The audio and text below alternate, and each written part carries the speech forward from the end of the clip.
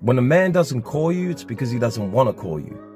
If he doesn't invite you out, it's because he doesn't want to see you. If he treats you like shit, it's because he doesn't care. If he lets you go, it's because he doesn't want to be with you. When a man says he's not ready, but you're the love of my life and the only one I want, but now is not the right time, it's simply because he doesn't want you.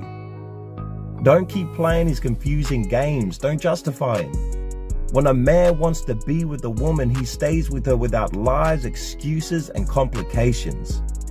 Stop being genuine and naive and stop justifying his every excuse and complications and put yourself first.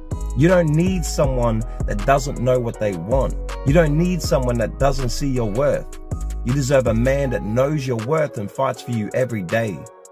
Stop breaking your heart for someone who probably won't even be as good as you expect, and give yourself an opportunity to be happy and be with someone who actually deserves you.